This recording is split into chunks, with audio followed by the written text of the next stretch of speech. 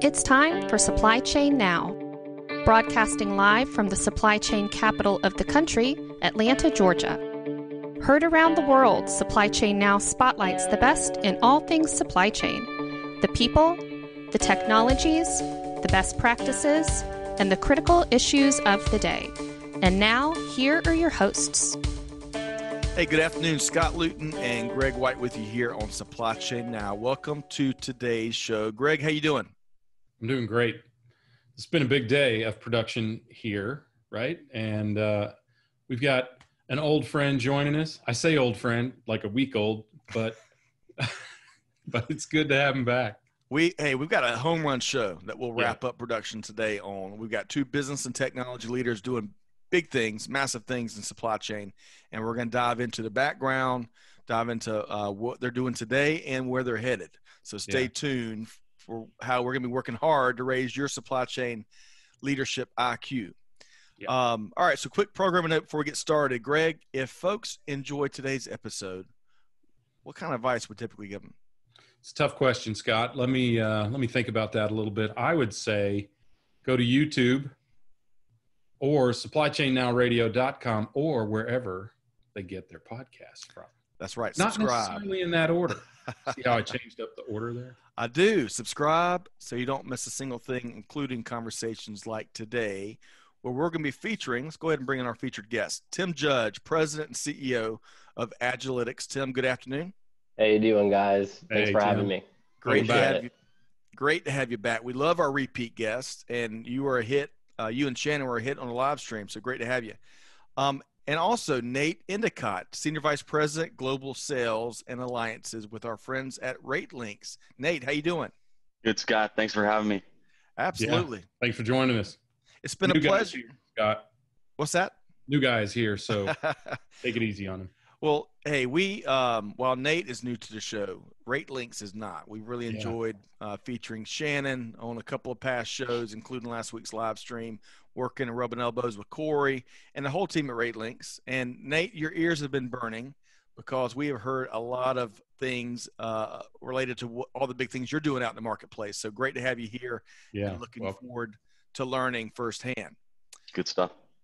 All right. So for starters, we want to dive into who you are first and where you're from and an anecdote or two about your upbringing. So let's start with you, Nate. Nate, tell us, where'd you grow up? And you got to give us the goods on your upbringing a little bit. The goods. Well, I grew up in Southern California, in Cypress, actually. So I grew up right by the beach. I think I still have sand in places that sand doesn't belong, behind the ears and everywhere else. But I grew up as a sponger as a kid, so I used to boogie board Tuesdays and Thursday mornings, even during high school. Years we'd go out about 6 miles from Huntington Beach, and grew up playing baseball in South Orange County and had an awesome upbringing. My dad was a music producer in LA, so why not? It's either LA or I think Nashville, right? Yeah. But I grew up in Southern California. Actually grew up a couple doors down from Tiger Woods, so that's the famous claim to fame with Tiger. The only 2 golf lessons I ever had in my life were with Earl at the Navy course. And so we grew up, had a fun upbringing in SoCal, and spent a lot of time in the Midwest. Grandparents had a farm out there. So I kind of got the best of the Midwest in the winter, and then got the heck out of there and enjoyed the beach all year round. Wow. You were like Ren on Footloose. Right? Right? Absolutely. So that's cool, man. I've got so many follow-up questions, Greg. Hit it. You better hit it before I do. Yeah. So for starters, what type of music did your father produce mostly? Yeah, so he was a contemporary Christian music producer. Spent a lot of time in LA and obviously everywhere, but mostly it was writing string arrangements for guys like Amy Grant and BB and CeCe Winans and Steve Curtis Chapman, but kind of the contemporary Christian artists. And then obviously that pulled him into doing a lot of different type.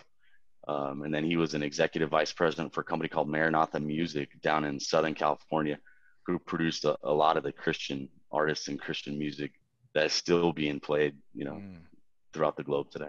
Well, those four that you mentioned are four of my favorites. Stephen Curtis Chapman, I Right? don't think ever gets enough attention in particular. Good stuff. Yeah, definitely. All right. So much that could be a whole episode. All right. Baseball, you mentioned. What position? Let's go back a step before baseball. Do you think you can explain to us, Nate, why the lessons from Earl stuck with Tiger but not you? Right? I don't know. I think I did beat him a few times. But no, yeah, exactly. I think he might have gotten a few more, right?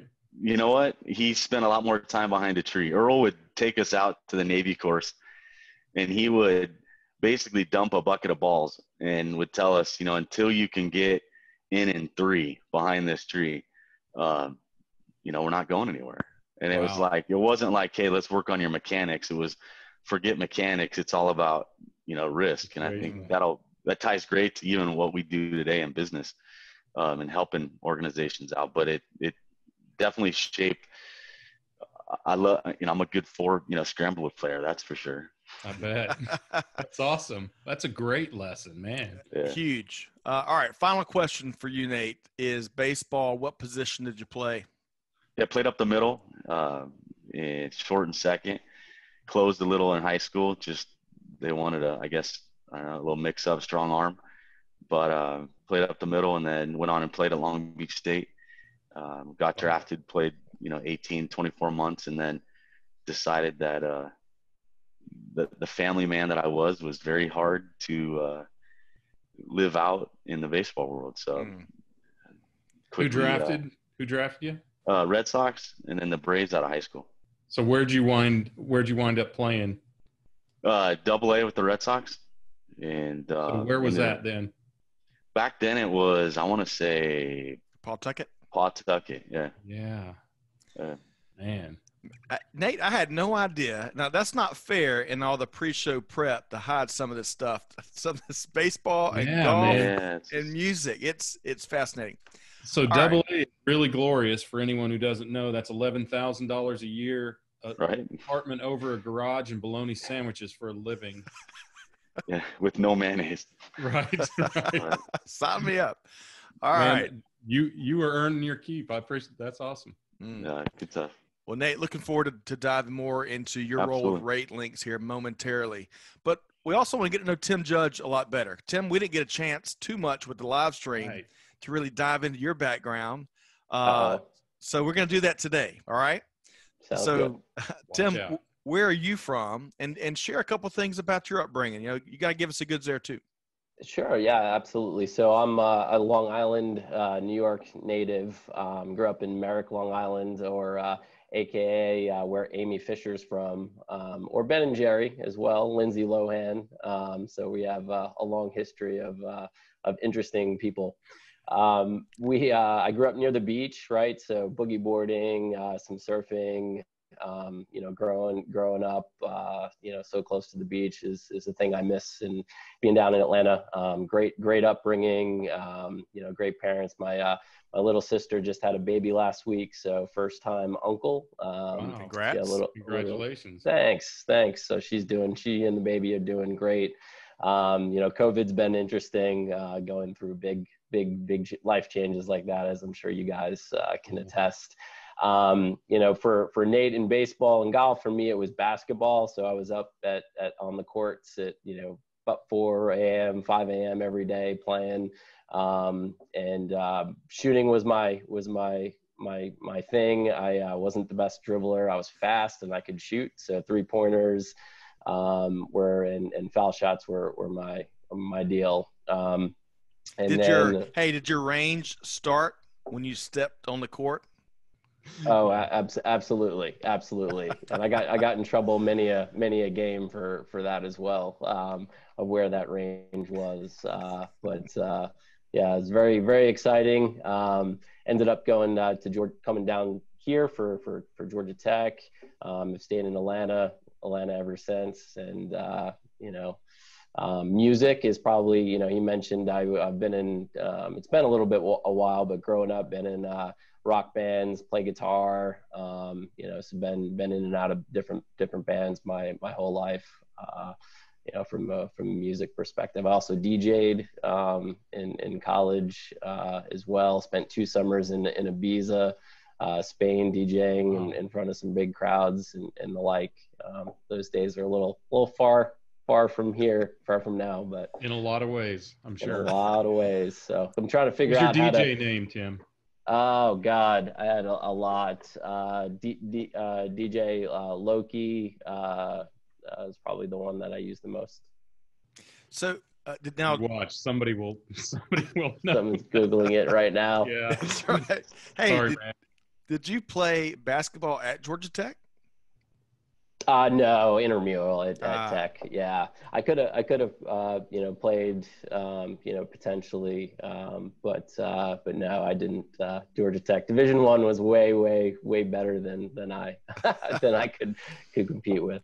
Well, Greg, I very, very reluctantly want to pass a baton to you to dive into their professional journey. These are very interesting from a personal standpoint.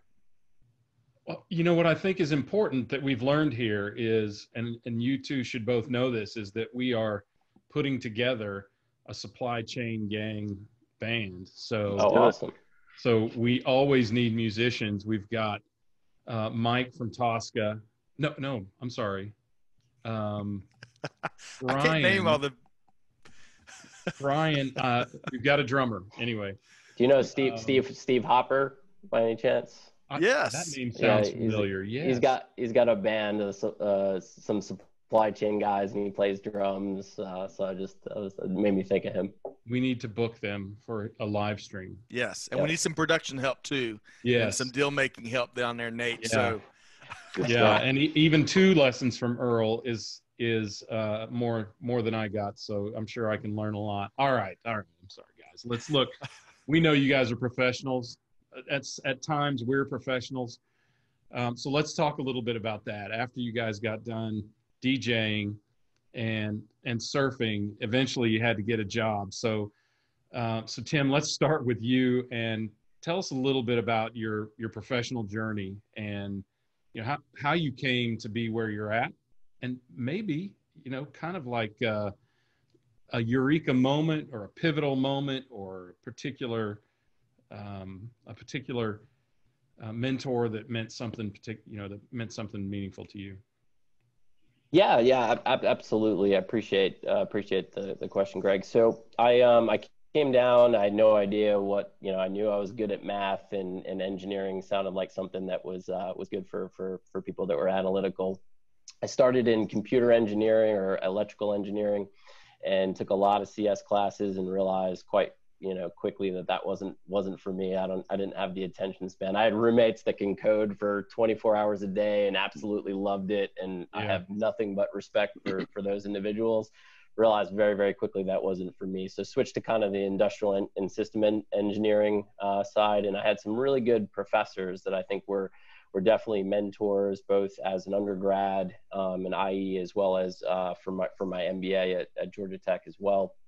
That kind of shed light on statistics in innovative ways. I had Dr. Jane Ammons, who I had for 3 statistics classes, as an undergraduate, that was really, really good, and she taught some supply chain too, and made it kind of fun and interesting, why it's important. So that was kind of always in the back of my mind. And then some great professors, in my MBA as well, that kind of gave me that a little bit more of that entrepreneurial spirit and what it's like to start a company. Greg, I know you can attest to that. Business plan competitions, and not only how to design the perfect product, but maybe just as importantly, how do you market that product or service, to get people excited and the like. So a lot of that was new to me at the time. So a lot of great mentors there. And then when I graduated from tech as an undergrad, I started at a company, which is a small kind of knit group in bindings called Geocom TMS. And I worked with, gentlemen, Chris Russell and Robert Cleese and a lot of supply chain guys. And it was really neat because you would have the CEO and director of marketing and, VP of, solutions and your VP of sales all within 10, feet of each other. And I'm a 22-year-old kid, just starting his career, getting to, mentored by, people in supply chain that have been there for 30 years. And not only that, but in different areas, right? Yeah. And get a little bit of everything. So they ended up being sold to Red Prairie, then became JDA, now Blue Yonder. I ended up going, because I was involved in a lot of the pre-sales and demoing activity, ended up going to work at Manhattan Associates, which is the largest stint of my career, was about 7 years. So predominantly in their warehouse management product. You probably heard of their Manhattan's WMS. So I got involved in that. My first project was for FEMA right before Hurricane Katrina. Really? Wow. So I could probably, talk your ear off about some of the stories from that project alone. But I really understood the importance of supply chain then, and what happens if we don't get products like water and meals to hurricane victims. And even though it had absolutely nothing to do with our software, working with teams and government to be able to track packages and stuff like that was really cool. So kind of stepped into supply chain, and then 7 years later went and got my MBA. I worked at supply chain consulting company for 3 years in Vista. Kind of led the director in their supply chain solutions practice. So big implementations. And also, I love Manhattan, but being, working for a software vendor is different than, kind of in the consultancy side of things and what you can do with customers. Just the nature of it was a good experience. And then I've also done a couple startups in between and things like cognitive computing and neural networking. That was kind of ahead of its time. And what I learned from that is just how important timing is to your entrepreneurial suits, right? Even having a great idea that everybody needs, if it's not quite at the right time, it's still like an uphill battle. And then 6 years ago, I started Agilytics, and we're really kind of I think a unique culture. Just had 4 new college hires start this morning as they start their career. Thanks. It's tough to find good talent these days, and to find 4 and hire 4, that's a great win. Yeah, no, I appreciate it, Scott. And and I think in this current climate and environment, to be able to do that, we feel very, very fortunate, right? As I kind of said, maybe a little bit attested to on the last call, is very fortunate. There are a lot of companies out there struggling, as you mentioned, struggling to find talent, struggling to pivot and change their business practices with with everything going on with COVID. So definitely fortunate and kind of rolling with the punches a little bit. Outstanding. Wow. That's outstanding. I'm interested from all of that. Seems like you've had quite a few kind of pivotal moments, but I mean, does one in particular stand out as something that really changed your perspective or shifted your direction? Yeah, it's interesting because they don't always line up with what you think would be. I'll tell you real quick. I was at I was doing, and you guys, everyone on this call, I think can attest, is a really, really difficult. Hey, I've been up I worked 120 hours this week. It's 3 a.m. I'm at a distribution center. We can't ship product, right? It's 3 days from Christmas. Everybody is absolutely exhausted and irritable. And like, why did we get into technology? Why is this so complicated? And there was a warehouse manager that I was working with, and we're trying to roll out, different reports so we can kind of see what's going on. And there's this huge backlog of work and fill rates down and everything. And he's like, we spent millions of dollars on these software solutions. Why can't I manage my warehouse effectively? Why is this so difficult? And I didn't have a good answer for him. I said, you're right. It shouldn't be that difficult. And that was kind of the pivotal moment where I'm like, you know what? There's so much opportunity in technology and just quality people out there that it doesn't need to be that difficult, you know? And I didn't have an answer at that time. I don't know that I have a full answer now, but that was kind of the pivotal moment to say, yeah, absolutely. Like, you know, technologies is moving so fast, and how do I connect that technology or technologies and people to solve business problems so that we can, you know, manage our transportation and our warehousing and our ordering, and it doesn't need to be that tough. So I might have been that guy, except in a different place. So oh, I thought you meant the warehouse manager. I'm like, you look familiar. Yeah, that's right. Hey, kid. Maybe before your time, but a company that I worked for in Phoenix was one of the first to implement PKMS from Manhattan. And frankly, a bit of a pivotal moment for me too, because it took so much consulting and it took so much fidgeting is what I called it at the time. And I just thought there has to be an easier way to do this.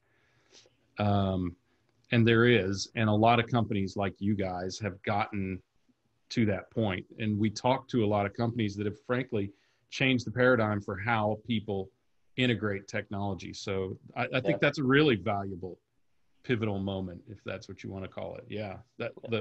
Why isn't it much easier? Right. Yep.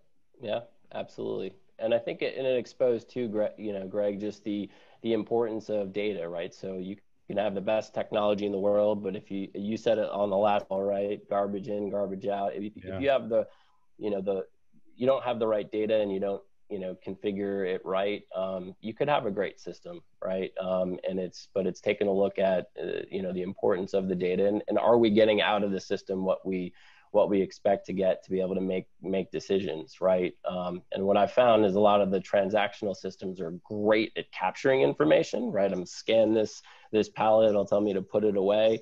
But taking a step back is, what does that mean? How are we performing? How many, staff should I bring in today?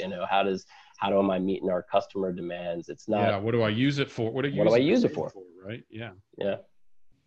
Yeah, that's incredibly powerful. That's where bridge solutions that take that data and turn it into something valuable become so critical, especially in this day and age when you have to be so, oh my gosh, I almost said agile, but I guess I should really. Yeah, I mean, you do, right? Yeah. I mean, you have to be resilient, you have to be agile, you have to be responsive. Absolutely. Well, that's awesome. Thank you for sharing that. That's just, it's great to hear how people come up, because it helps us understand the perspective that you have on the world and how you approach it, right, as a founder. Yep. All right, Nate. Good stuff. Should we? Wow. Yeah, man, top that, right? Right.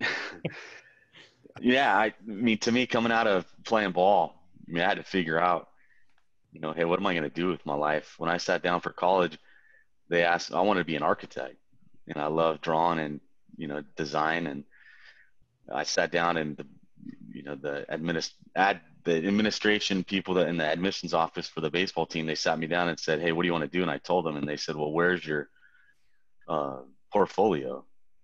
And I just laughed. I'm like, what? What are you talking about? A portfolio? I mean, I have a bat and a glove. What do you mean? I have golf clubs in the back of my trunk. And so right on the spot, I said, hey, the tutor for the baseball team nudged me, and he said, just say communications. So I said, okay, I'll do communications. So that's really, my bent, just the way I'm a big believer in, you can't put in what God left out. And you got to stay focused on your gift sets and leverage your strengths. You still work on your weaknesses, but coming out of, playing ball, I had to figure out, I hadn't graduated yet. So I'm like, man, I just want to go spend time with kids. And I was a youth pastor for a couple of years. And like, hey, I'm going to go figure this thing out. I still thought maybe I should go back and play ball.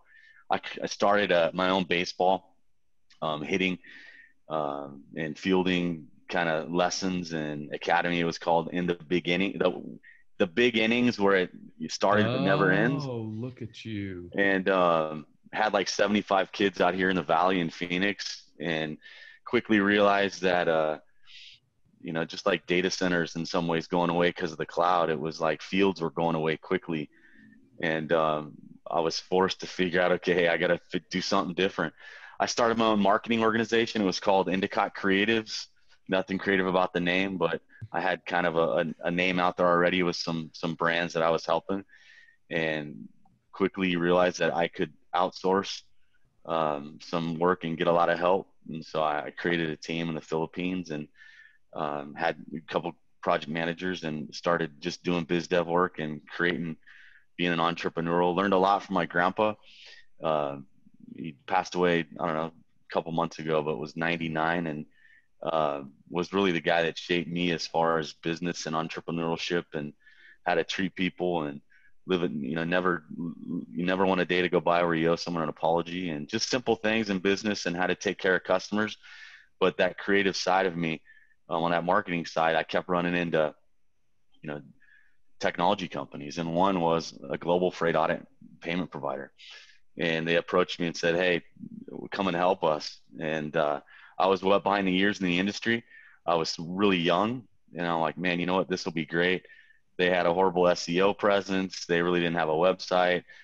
We had just won a huge deal with HP, and they said, hey, you got to outsource 60%, and you have 6 months to do it. So we went, and I had already had that globalization kind of mindset. And so we quickly opened an office in the Philippines, opened an office in Costa Rica, opened an office in Prague, and then, I think and then in Ayr, Scotland. So we had a global presence. Quickly realized that the supply chain world is big, and freight audit and payment is a teeny tiny piece. And it's the piece around the invoice. And it's like, man, I've got scars too, around just having discussions on how do you help your customers go solve problems when you just have invoice data. So I spent many years there helping them globalize, and ended up taking over sales and marketing. Hey, Nate, real quick. Yeah. As you were expanding globally, yeah. give us an idea in terms of the time frame, because nowadays it's probably a little bit easier to do that kind of stuff. Yeah. But I get the impression this was a few years back when it was more challenging. Yeah, I would say it was between 05 and 08, 07, 05 to 07. And it was hard to find good people. Obviously, just with my background in ministry in the nonprofit world, I'm like, hey, you know what? We're human beings, and we all have our flaws, and human beings are, messed up, and we're all wacky in our own ways. So let's go find some good people in each, area. And so we went out and tried to find a kind of a general manager, and a couple that had the same values that we shared from an executive team, and, tried to help instill our values in them. And then they kind of knew everybody. So we tried to navigate the political side in each of those regions, and then try to just find good talent and good people. What we realized is a lot of our customers were in those areas, and in order to get that logistics mind frame and expertise, you kind of had to go and start hiring customers and people, and that's kind of how we kind of built those regions. But yeah, it was in a time where you were doing a lot of Skype calls, and bandwidth was bad, and it was hard to communicate, and people didn't have fluid hours. It was really very hard, stops, and customer service wasn't the best back then. But yeah, so after globalizing that company, I moved on to another opportunity where my dad always, kind of told me, he said, Nate, go to the place, whatever you want to do in life in your next venture, go to the place that's doing it the best. And so I've kind of always put on that hat and go learn from the best. So if I was going to, do podcasts, I'd probably come and sit in your backyards and hang out with your families. Wow. That is an unpaid endorsement. Thanks. Right. Nate. Thanks, but Nate. No, I try to instill that in my kids, and even in our culture at Rate Links. It's like, hey, look, you guys have an awesome opportunity here, and we do feel and privileged of what we do. But being able to do that back then when I did it, I chose to go to another, freight audit payment company that I thought was kind of on that forefront, I spent a couple years there, and I quickly realized that, freight audit is dead. It's like, what's good about, short paying an invoice and creating problems for the carrier and the customer. And it's like, there's no good in that. And how do you create an adversarial relationship? And it's like, hey, all this data's out here. How do we go leverage that? I then went and took another role, which was kind of like a part ownership role in a company that was based out of Europe, and had about a 1.5 year stint with them. I was the only guy in the U.S., won some big deals for them, and thought, man, let's open an operation here and we can do it. And then it kind of hit me. I woke up one day and I'm like, man, you know what? I need to stick to my core. I had just had our fourth and final kid, and he was going through heart surgeries. We found out that when he was a little boy, right in the utero, 28 weeks old, he had what they called aortic stenosis, but it was severe, and he needed to have something or he was going to die. And so we, by the grace of God and some data and some smart guys that are super smart in Boston, they were able to do surgery on my son inside my wife's belly, basically save his life. Wow. So going through that and trying to open up an operation in the U.S., I'm like, you know what, I need to, hit the reset, and I want one more reset. And so I remember waking up when I was in the Boston, and I woke up and had a couple emails from some RFPs that we had participated in. And basically it was one of those emails, as I know, Tim, we've all gotten, that says, hey, thank you so much for participation, but we decided to go another direction. And every time you get that, you have a choice to either, not respond or pick up the phone and try to still engage with the relationship. And I've always thought I'm going to engage. So I picked it up, and they had gone with Rate Links. And so I'm like, man, I got to figure something out. So I, sitting in the hospital, I sent a LinkedIn message to Shannon Valancourt, our president. And I said, hey, I don't know if you check your LinkedIn, but if you do, I'd love to have a discussion. I'm at a critical point in my career, and I'm excited to go do something different. This is where I kind of feel like the freight audit world is at. I'm looking for, a company that has a lot of data mindset, that's data first approach. And I recently lost a few deals to you. Can we talk? And he says that I'm the only guy he's ever responded to on LinkedIn, but he responded because I was in Phoenix and he wanted to open up an office in Phoenix. And so we talked. And so 2 days later, we spent, a couple hours on the phone talking about the industry, talking about scars and just future mindset on, hey, how can we go build something if the industry's 10 years behind? What are we going to do? And so I think that was a moment in my career where I had to think about, do I want to just go be a part of something again? Or do we want to go be a part of something that's, really a part of something? And so I hit that pause button. He flew me out to Madison and met with the other owner of the company, Frank, and hit it off. And I haven't looked back, but I think that was one moment in my career. And I've had many where I can always hear those mentors and those people that I've placed myself around kind of ask me that question. Hey, are you with the right people? You are who, you become who you hang out with. Are you, making strides to become better, or are you just stagnant? And that was, I think, when I decided about 6.5 years ago when I joined Rate Links. Wow. Greg, there's so much to dive into. I thought we were doing something on the personal side, establishing the personal background with both Tim and Nate here, but the professional background is so a lot of contrast there between Tim's and Nate's. But the beauty of that is that in supply chain, especially supply chain in 2020, we need a wide variety of skill sets, right? I mean, there's something for everybody in global supply chain. So I love, and Nate, I really appreciate your approach and kind of your journey and really how you shared it. I think I had a pivotal moment there, or two. Agreed, yeah. Right? I mean, you can't put in what God left out. I think that is an important recognition to understand what your gifts are. That's right. Right? And to roll with that, whatever it is. Like you said, never stop trying to improve yourself. Yep. Yeah. But if you start with those core strengths, and you went back to that at some point as well, right? Yep. That sense of focus is important. So what we want to do next, and by the way, Nate, really sorry to hear about your grandfather. No, I appreciate it. I'm sure there's several numerous conversations we could talk about some of the lessons learned there, but we'll revisit that. But all the best to his family. Sounds like he lived a really full and rich life, and his legacy is alive and well. So, all right. So what we want to do next, Tim and Nate, is we want to dive into each of your organizations and what they do and your role, right? And then we're going to go into a really neat partnership between the organizations.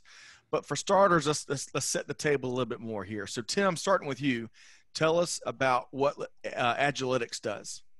Yeah, sure. Quite simply, I tell my friends, family, employees, we like to think of ourselves as the supply chain data scientists. Well, what does that mean, right? Is really connecting the dots between data and operations, because you see everyone will tell you just all the data issues.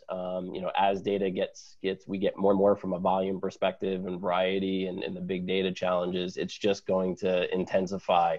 So being a company, a trusted advisor for our customers, to be able to really enable them to leverage that data, for true insights and making decisions, and getting more comfortable with those latest technologies, as things do accelerate, which we know that they will.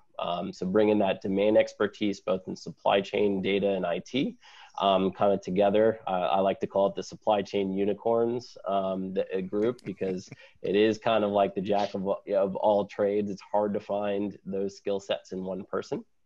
So we do a tremendous amount of cross training and staying on top of those technologies. And thankfully, we do have great partners and industry experts like yourselves on this call that really help facilitate that. And then really, implementing, best in class analytics for our customers, and then, making sure that they can sustain those skills. So sometimes that's helping them build those teams, doing some of the heavy lifting up front on a variety of technologies, so that ultimately, they're not beholden to us. They can kind of run on their own and grow, and then we can go and focus on more complex problems and keep all our young staff motivated and challenged and happy. Work yourself out of a job. That's a work great ourselves approach. out of a job, right? Yep. Well, the supply chain unicorns team, the herd keeps getting bigger and bigger. Y'all have grown quite a bit, as evidenced with the 4 hires you've made here lately. As founder, president, CEO, where do you spend your time? I am the chief psychiatrist. No, I'm just kidding. I think it's, and Greg alluded to it on our last call. I mean, it's exciting to me is you're doing a little bit of everything. So it's always at the beginning of the day, okay, well, how do I put the first things first and then go tackle that, right? So, and that changes, from priorities on my time and even within the business, kind of day to day. So kind of taking a step back and really focusing, on that. If I err on one side, it's the people, just because I think building the right team, and if you treat your team right, and give them the tools that they need to do, they'll go find the customers. Your customers will be happy. You're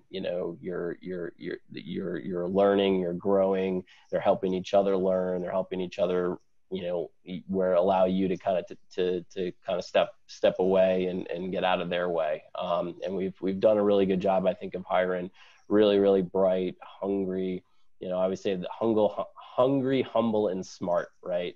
The smart's a little bit of a given. Georgia Tech and schools like Georgia Tech do a lot of the hard work for us by making sure, but it also means emotional intelligence and, right. And those types. So we focus on the soft skills, even more so than the hard technology skills.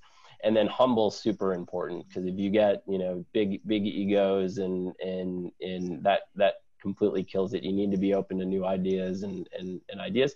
And then hungry, right? Making sure I take a really hungry person with less degrees and less experience any day of the week, right? What that fire, they have to be able to move fast. They have to move fast for our customers, and seek out, value. And that requires kind of that hungry work ethic and passion. So, so yeah, most of my time is enabled to honestly, just making sure that they have what they need, and then connecting them to, to the right certifications and right learning and right organizations where they can continue to learn.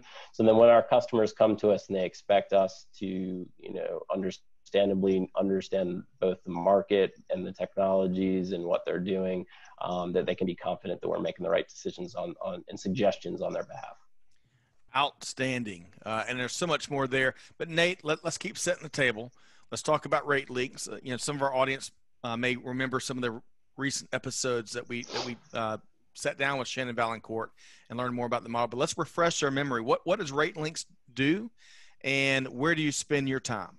Yeah, absolutely.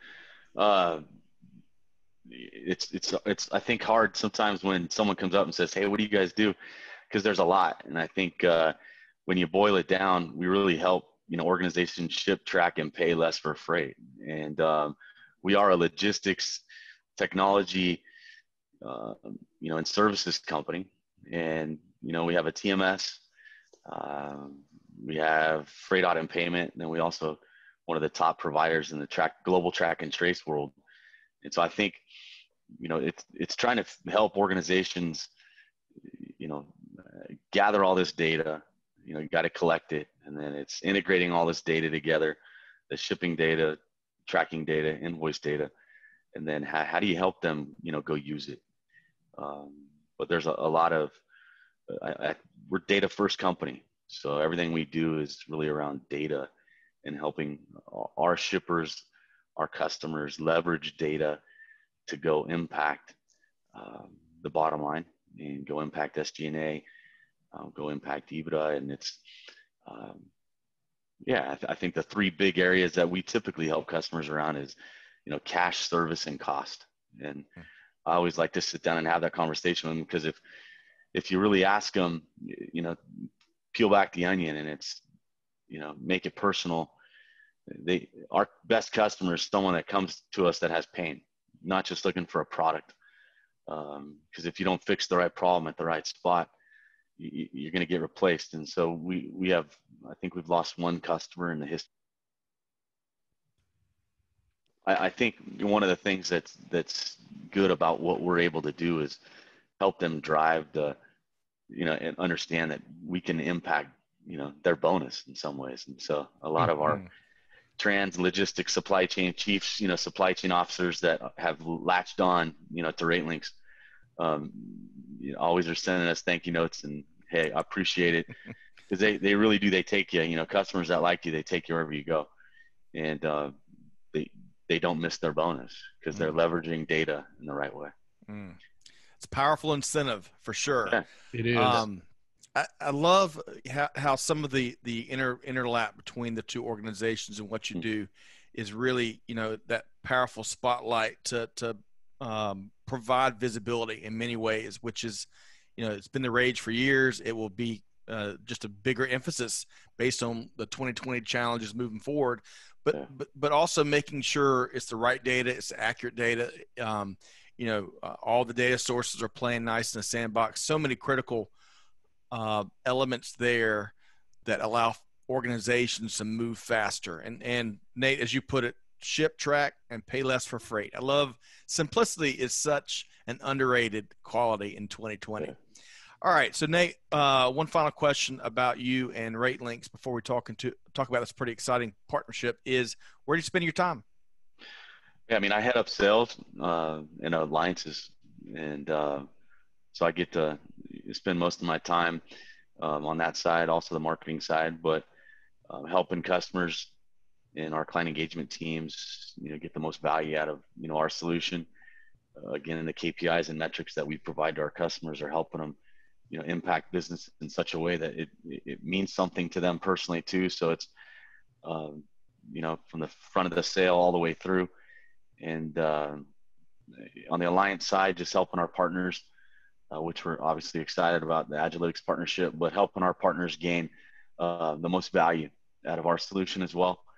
And so I spend most of my time on, the sales side, and then just as important as the partnership side, as that's a big piece of, our revenue and where we're going in the future. Love it. All right. So let's talk about RateLinks and Agilytics, Greg. There's some big news here, right? Yeah, so, I'm dying to know, what kind of leverage these two companies together creates, right?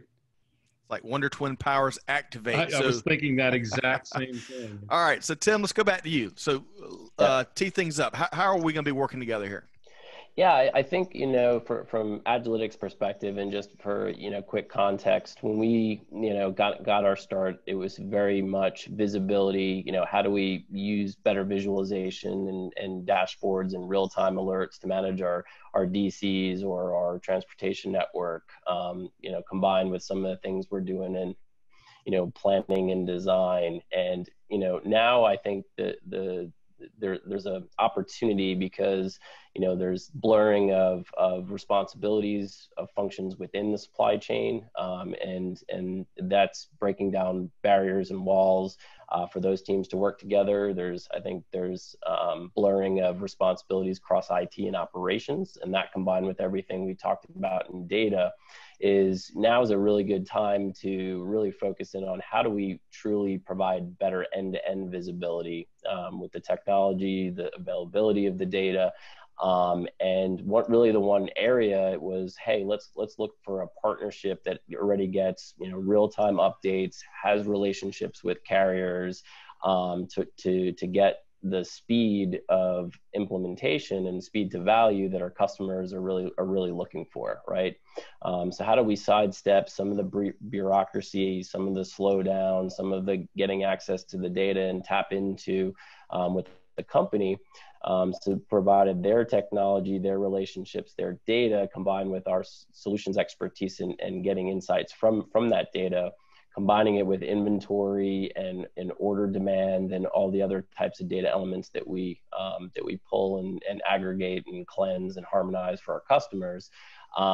It's like a match made in heaven, because now we can go to a customer and say, hey, well, what is a control tower, right? It's the ability to sense, to get the right data, to get it in one place, to enable advanced mathematics and things like prediction and what to do next. But if you talk to any of those customers, their challenge is always data. The second thing is that RateLinks, in talking with different companies that have had challenges in the transportation visibility space, it usually comes down to one of two things that I see, and I love you guys' opinion. One is the carrier onboarding process, right? So having done that with carriers and having those relationships in place.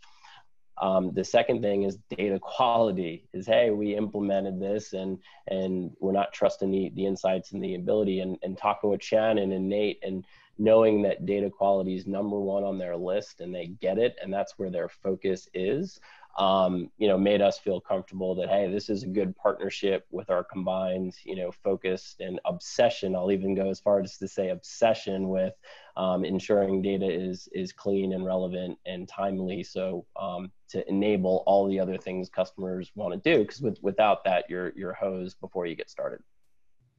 Love that. Love yeah, that. And that obsession. is critical, right? I mean, right now, one of the biggest issues in the industry for accomplishing what your clients, your joined clients are trying to do is the availability of data or the timeliness of that data, right? Yep. All right. So Tim did a very nice job setting the table there, Nate, about the partnership. But what would you add from RateLinks' perspective? I mean, I think. Why did you do business with this guy? Right. I kept seeing him in the gym at all the Marriotts and eating healthy breakfasts. So I'm like, he definitely understands data quality and the need for speed. So, no, I think, one thing that, a partnership, just to have a partnership is a waste of a partnership. It's a waste of time. And Shannon and I have always, from a vision strategic standpoint, we always want to partner with guys that it's a lasting partnership and it's truly solving a spot in the market that is helping, customers. And I think one of the things that it's just known out there, and it's one of the reasons why I went to RateLinks. It's one of the reasons why we've partnered, is, I think what COVID's done, but also just business as business. I mean, people go and source and procure, a TMS, then they procure a freight audit payment provider, and then they procure or source a tracking provider. And there's 3 different silos, none of which really actually go and fix the true root cause issue of data. Right. And then you have this whole left side, the order demand and inventory and all this other data, and it's all out there. And it's people throw, people at problems, and when there's a computer. And so it's like if you can eliminate exceptions and you can drive people to focus, I just think companies have realized that, having data silos has crippled their decision making. And I think that's, why I'm really excited about this partnership. And I know that we talked about it on the last call, but, what the data quality brings, and it's really the uniqueness of RateLinks, I believe, is, being able to deliver accurate, complete, and timely data. And with that, and Tim's team and what they're doing, bringing all this together, you don't have to go buy a $2 to $5 million, control tower hub that's got all these different apps in it. And the days for, a time to value, a quick ROI are now. And going and hitting your initiatives is now. And how do you do that now? And that's why we're excited about partnering, bringing them into our customers, us going to their customers, and then together what we're going to be able to do. Because this whole control, big data was a big word back then, a big buzz, and it's like people talking about like, lowercase data, little tiny data. Right. So it's how do we, quickly help organizations go out and impact their bottom line and give them invisibility to be able to go make decisions, and then be able to, I think, measure and monitor what they're doing, so that they're not having to, go out and spend months and months to develop, some modeling exercise, or it's, how do you bring that, time to value shortened, because you got to quickly hit repeat. And you want to make sure that the unintended consequences before you go make any business decision that's going to impact potentially your job. Well, you are preaching to the choir, especially to one Greg White. Greg, I know one of the things you love talking about is how the days have largely gone for the 24-month implementations of technology. So based on what you heard Tim and Nate share, Greg, about this partnership and about what it will add to the market and their clients, what stands out to you? Well, so I have my own idea, but I would love to pose this question to you all first. So put on your Socrates hats and think philosophically, because as I was having this discussion, or as you were each sharing your part, I was thinking, what would my reaction be? What would I hope to accomplish with this joined effort of the two of you? So I'd love to pose that question to you. What do you hope is happening back at your customers' headquarters or offices based on what you two have put together here? I mean, I know you expect them to be cursing joyfully, but I mean, what is that a thing? What result and what feeling, what sense of relief, what pains relieved do you hope that they're getting out of this? Tim, you want to start? Yeah, sure. Absolutely. So I would say, if our customers, at least the direct relationships that we have, probably are probably sick of hearing me tell them that there's an easier way, and getting them, to that, to that next step. I think that they would say, there's still a lot of work to be done, because, there's still a lot of companies out there that really have very separate transportation groups, very separate inventory groups, very, separate sales organizations and marketing, some of what are coming together. And there's been huge strides, right, to bring that together. One of the things that I think is really where it's going to become very known. Obviously, COVID helped a lot with that, understandably, because a lot goes into, trying to figure out what's the best path to take after something like COVID changes our demand completely, right? And how we service that demand differently.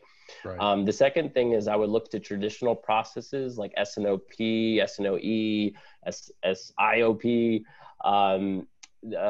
total cost to serve, any problems you're trying to solve that require, if you think about freight and inventory and marketing and merchandising, working together and need their data, and that's expanding more and more of those use cases, are gonna be like, oh shoot, this could be a really cool partnership because we're bringing together best in class trans visibility with inventory, and how do you make decisions without that? How do you sit in an SNOP meeting and not take vendor lead time into consideration and understand transportation? Else you're just kind of guessing, right? So bringing that all together is going to increase the accuracy of the data, and it's very difficult to do with one platform because most of those markets are extremely fragmented, and Greg, we talked about that, don't get me wrong, there's best in class solutions in each of those areas, but who's helping to bring that together to make those holistic decisions, across the supply chain? It's not going to be one specific vendor that's focused on an area, right? Yeah. I mean, you can't be the merchandising guy pointing the finger at the logistics guy who's pointing the finger at the inventory guy. You've got to break down those silos and not just do that, but also create more than just communication, but collaboration and back and forth information that allows each to improve the other's practice. That's right. So Nate, what's your take? What are your customers, what are they going to be singing the praises of with it when it comes to this new partnership? Yeah, I mean, I get excited for our customers around just the forecasting side. I mean, I think, we typically are bringing in that trans freight data, that order shipment tracking and invoice. And everybody always asks us, like, hey, can you bring in the inventory side? How do you help us on the, demand planning or, order demand? And it's like, this now enables us to be able to extend ourselves to, be able to collaborate with them and solve a problem. And we always are asking them, hey, why do you want to do this? What problems it solve? And they need to tell us. It needs to be their idea, and then we're going to come around and put our capes on and help them. I think to the rest of the industry, if you think about it, everyone's got a TMS. They do. They have one. They're doing it some way, shape, or form. So to go in and try and sell a big global TMS project, those days in some ways are gone too. And it's like, hey, why do you go? You don't need to go and invest in a buffet when all you want is salad, no dressing. And one of the things that we need a t-shirt printing machine whenever Nate speaks. I got them coming, man. But at TMS data, it's 25 to 50% of your spend. And so it's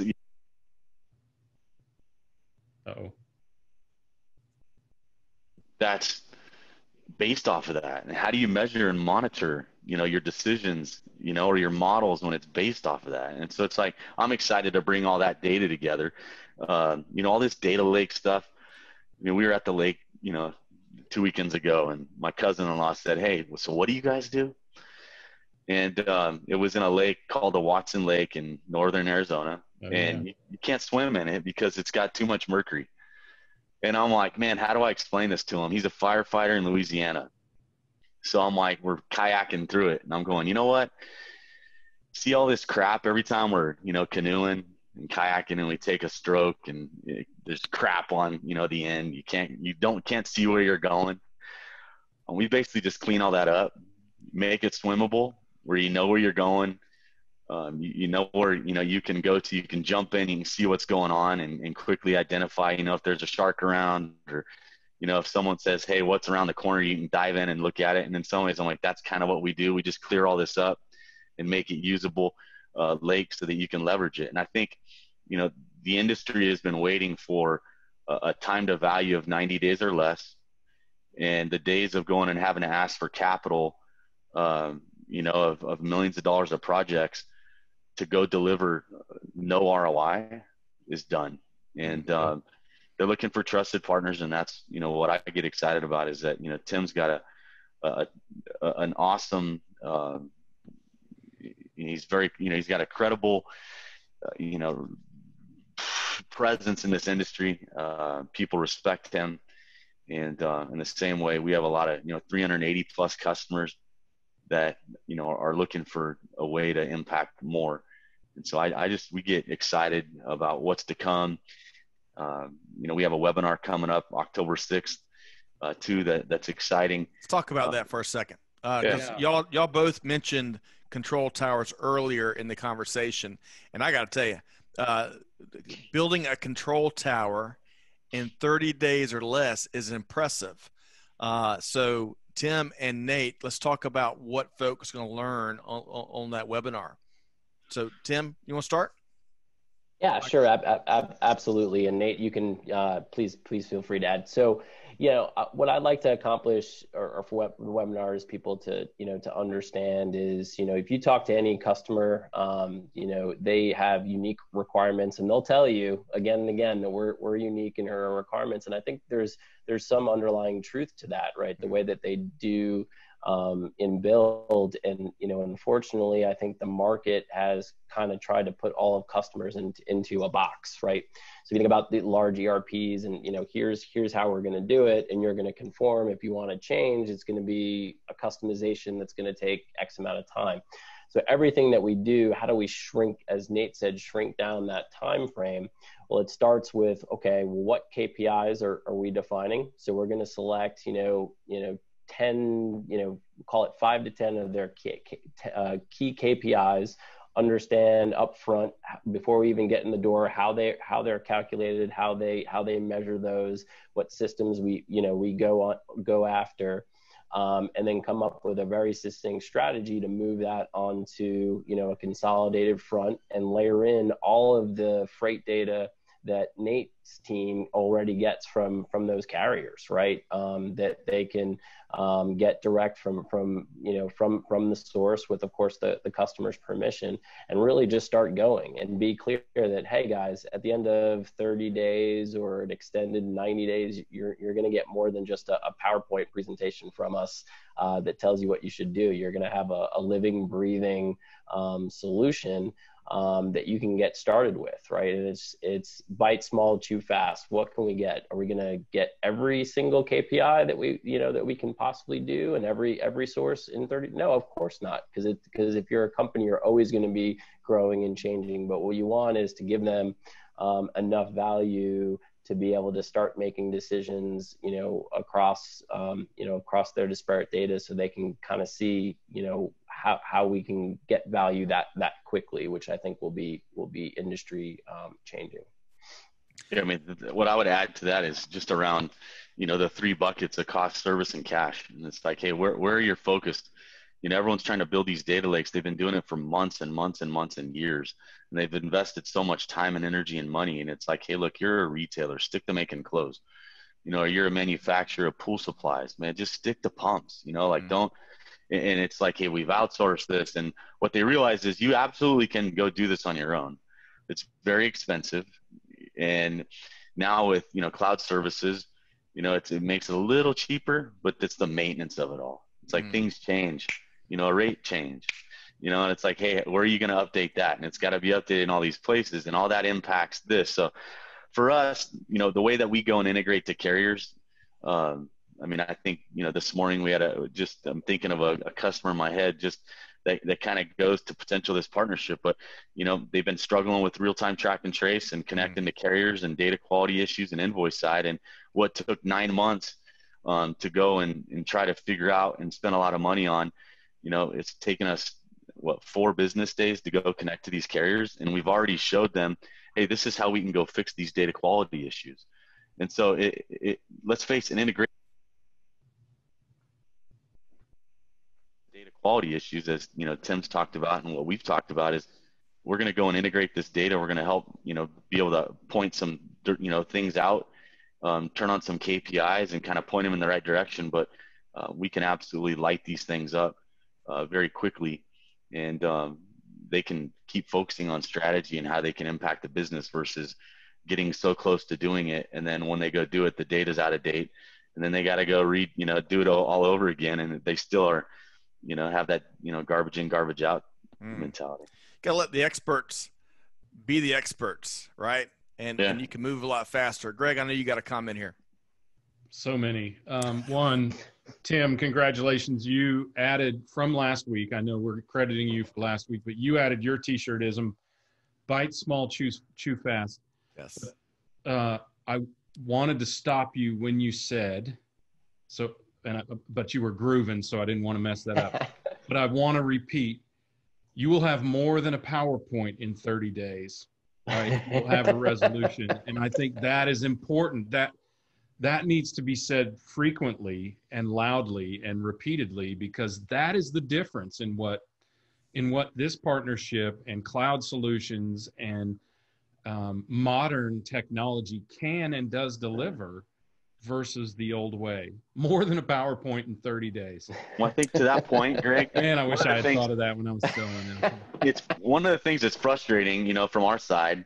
We're not, we got a name rate links. We've been around since 2002, never needed VC money. And it's like Tim's, it's like, hey, we're, one of my favorite movies of all time is Hoosiers, and I love those, it's like, hey, you don't count on them, but man, they are going to rise to the occasion and they're going to deliver. And it's like these Cinderella stories. And I think the whole thing, like, with us, a lot of guys probably think, I can't get fired if I go choose them, Nate.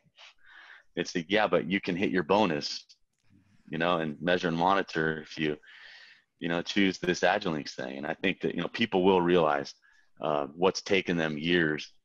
It can be sped up, and now they can go focus on it. But, the other t-shirt thing, which, that drowning in data and starving for information is one. And then the other one is, with data quality, you can now digitize, you can digitize the decision-making. And I think there's just so much good stuff that comes from the potential partnership, the partnership itself and the potential opportunities that customers have to actually do something instead of just resting, investing, because those days I think are long gone. Well put. Well put. All right. Well, especially now, those kind of things have been exposed. Look, Amen. You may not lose your job by picking, big player X, but you could lose your company, and it's happened plenty. Yeah, absolutely. So October 6th for the webinar. Make sure that we're real clear on that. We're going to include the direct registration link in the show notes of the episode. Come learn from the folks that are doing it, how to stand up a control tower in less than 30 days and get more than a PowerPoint, as Greg said. Love that. Hoorah. And Greg, let's make sure our audience knows how to connect with Tim and Nate and their respective organizations. You just keep listening here. And yes, Tim, guys, tell us how folks can connect with you.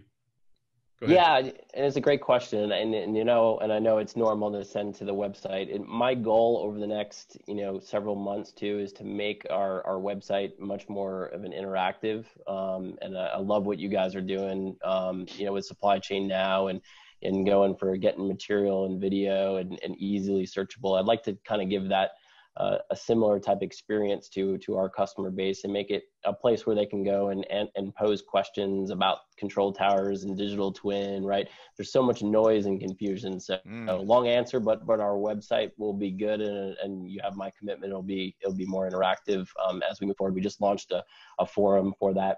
And then the other thing is, I think the whole demo market and, as you mentioned, Greg, PowerPoints are great, but I don't think people have the attention span to look through a 90 slide deck anymore, right? So how do we put examples right on our website so you can go and click on on dashboards, get a look and feel of how everything's working and how it would work for your business? I think is going to be kind of a good thing. So website and LinkedIn, at Agilytics, on all social media, but LinkedIn is probably where we're most active. You on LinkedIn as well, Tim? Yes. Yep. Oh, and me personally, yeah. Sorry, Tim. Yeah. Yeah. It's okay. Tim It's the toughest question in the world, isn't it? It is. It is. I It love is. Tim. I love how you talk about really engaging folks that reach out and it sounds like you're all willing to compare notes and have those whiteboard discussions and just talk practitioner to practitioner, which is so valuable. It always has been, but these days, especially as everyone's there's less access, folks. There's not the events. You can't. There's less avenues for that. So I love that approach there. All right, Nate. Let's make sure folks can connect with you and with RateLinks. Absolutely. You can find me on LinkedIn. Connect. Love to connect. We're always one or two connections away, I think, from anybody in this industry. It's a small industry, but a big world. And for RateLinks as well, we have a LinkedIn. Come follow us and get just kind of our take and our blogs and our vlogs and everything that we're putting out there. And then our website, www.ratelinks.com. And Links with there's an a lot X, of right? Right, RateLinks with an X. And there's a lot of opportunities to just connect with us, talk to a pro, do some free analysis. But absolutely, we are there and looking forward to connect. Wonderful, wonderful. Greg, I tell you, this conversation here, you could power a city block with the amount of passion from these two gentlemen in this episode, right? Yeah, I think what's really powerful about this is the transformation there. I said it. Okay. Bingo. It is the power of transformation here. It's the power of the wealth of data and a mechanism to build it. And we're not talking about rookies here either, right? This is a new age solution by two groups of professionals who've been in the industry for a while. They get it. And they also get the new age of data and solutions. And that's a rare combination. You have so many companies that have the kind of level of experience that all of us here have that are stuck in the past. And these groups see the future. They're building the future. They're doing it right now. And that is incredibly powerful stuff. So, RateLinks, right? Only took them 18 years to become an overnight success. Right. That's not uncommon, in fact. Yeah. So it's funny because, Nate, I heard that several times around, 2014, 2017. Man, you guys are an overnight success. I'm like, yep, just 9 years to overnight success. Right. Yep. It's funny how long it takes to build that. And by the way, if you ever doubt that, look at how long some companies were around. We learned about them, Uber and others. Yeah. So great work, good sustained solutions, experienced professionals with a future vision. It's brilliant. Yep. Love it. All right. So want to thank Tim and Nate. Tim Judge, President CEO of Agilytics, and Nate Endicott, Senior Vice President of Global Sales and Alliances at RateLinks. Another great discussion. As much fun as we have with the live stream, really enjoyed this deeper dive here, Tim and Nate. Thanks so much for your time here today. Thanks. You too, Scott. Thanks, Greg. Yeah. Thanks, guys. Thanks, guys. All right. So, hey, to our audience, hopefully you enjoyed this conversation with these gentlemen as much as we have. Don't forget the October 6th webinar. Yeah. We'll include that link, make it easy. Greg, you get the final word before we sign off here. Well, first of all, Tim's office is near one of my favorite barbecue restaurants on the planet. And Nate is in my wife's hometown. So, I'm going to go visit these guys at some point. Look, this is, as I said, this is a really important thing. We're breaking through in an industry that desperately needs it. We're breaking down silos. Nate said it well early on, right? Stay in your lane, know what your gifts are. And that is true. And I'm sure that they are seeing, like so many of us across the industry are seeing, that retailers and other shippers, they are staying in their lane. They know what they're good at. They're good at merchandising and sales and marketing and assessing the consumer. And they're letting other organizations handle those aspects of the business that really need deep, deep expertise. And they're doing it with solutions that are much, much easier and quicker and more reliable to implement and grow on. Well put, as always. And hey, Freight audit is dead. And if you have any questions around that, reach out to Tim and Nate, and they'll explain exactly why and why it should be.